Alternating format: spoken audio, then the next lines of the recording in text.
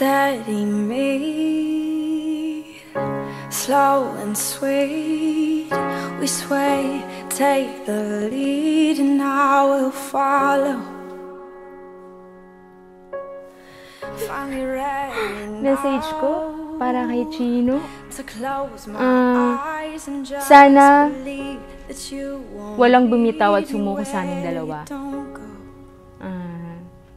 Mas tumibay yung relasyon namin, yung pagmamahalan namin. Mas mangibabaw yun.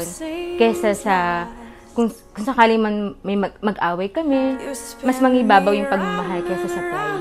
Remind me of that song, the one you wrote for me, and we danced.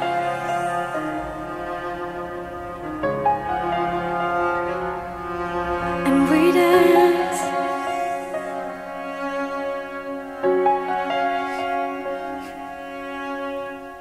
And I've been told. Siguro kasi nung parang after breakup ko dun sa dati kong sa ex ko, parang siya na yung pinakamatagal eh. Siya na yung talagang sineryoso ko. Then yung sa yung mga ups and downs ko, siya talaga yung nandun for me. Yun. Kaya sure na ako sa kanya. When my faith gets tired and my hope seems lost, you spin me around and around and remind me of that song, the one you wrote for me, and we dance.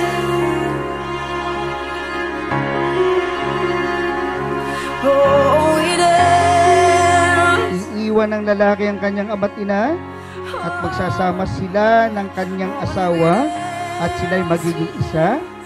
Hindi na sila dalawa, kundi iisa, kaya't ang pinagsama ng Diyos ay huwag paghihiwalayin ng tao. And I will lock eyes with the world. Paano ko nasabing siya na?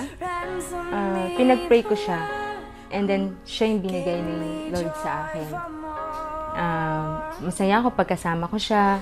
Masaya ako kapag kasama ko rin yung family niya. Ang mapapangako ko sa kanya yung sarili ko.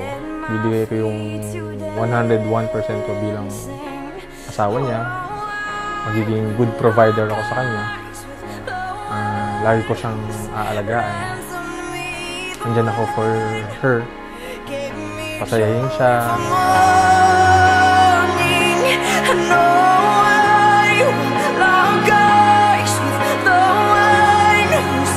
Chosen me, the one set my feet today.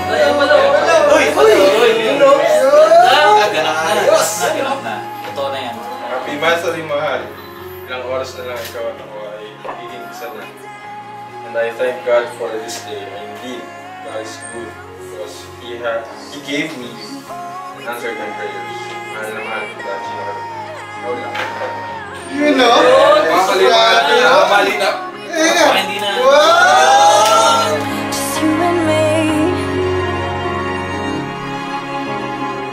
It's nice to know I'm not alone. I've found my home here in your. Now, by the authority vested in me, according to the law of the Republic of the Philippines, and looking unto heaven for the divine sanction, I, Pastor Rolly Rodriguezan, Ministry of the Gospel, Lord Jesus Christ, Acts 4:12. I now pronounce you, may I now pronounce you, husband and wife.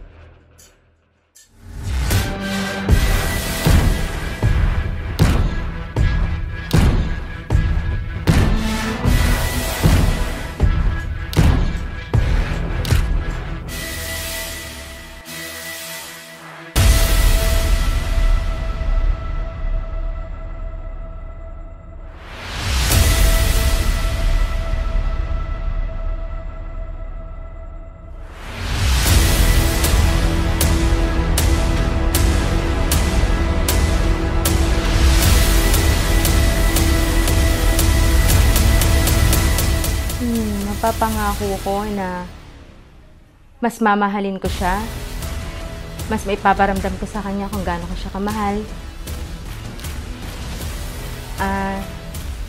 Mapapangako ko na ipaglalaban ko yung relasyon namin hanggang sa pagtanda namin, hindi ko siya iiwan sa hirap at ginhawa.